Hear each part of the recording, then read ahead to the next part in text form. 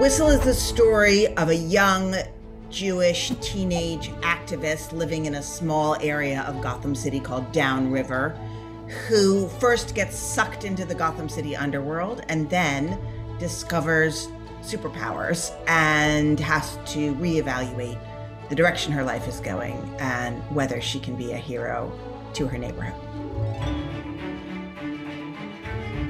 DC invited me to invent a superhero, and they knew that I was a fan of the Gotham City Rogues Gallery. So that was just an option. Do you want to put her in Gotham City? And I said, absolutely yes.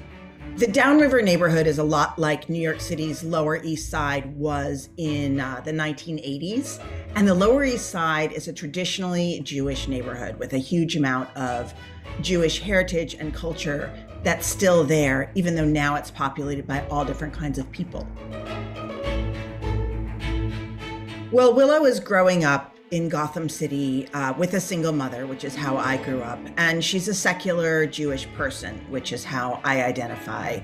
But I was really inspired, not so much by my own life, but by activist teenagers and also just young people I know in my own life.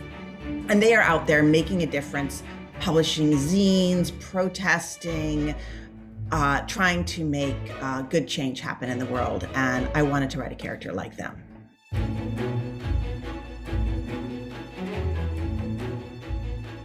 Whistle's superpower is a dog-related superpower because that is the superpower that I would like to have.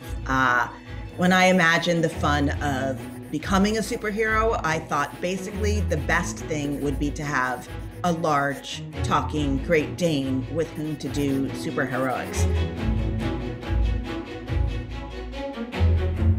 Manuel Bretano is he's like my favorite person that I've never met.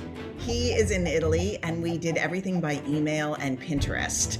And what Manuel's superpower is that he brings an incredible amount of emotion and heart to Gotham City. And I think people will be surprised to find out how much they care about, let's say, Poison Ivy and the Riddler, as well as the hero characters.